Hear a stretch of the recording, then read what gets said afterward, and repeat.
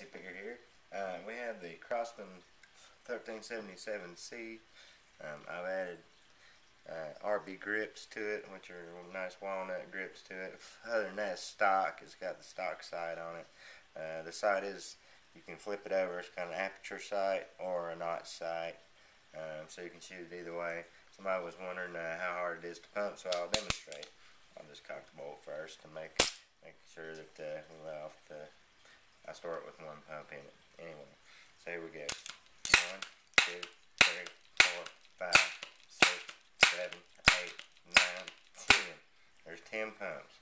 Alright, we're going to do a penetration test on target we got down there. It's a Crosman 10, a pellet 10.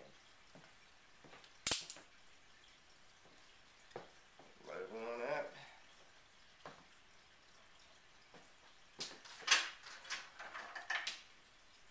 Get my safety glasses on.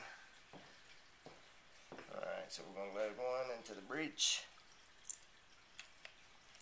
And this is .177 caliber, and we're shooting open-sided at a Crosman 10.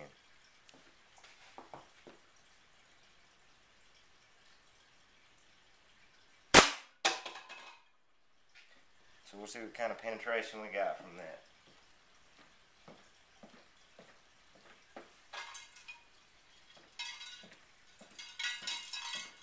Alright. As you can see, didn't quite hit dead center, but close enough. I was shooting low, so I didn't clip my target holder. Excuses. Didn't quite penetrate that side. Hit 10 punches, or 10 pumps. We did capture. Whoops. We did capture our fired pellet.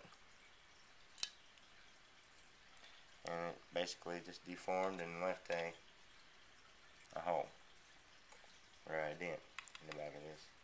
Actually, my CO2 guns in .22 caliber with Crosman pointed field pellets like this will slice through one of these like hot butter.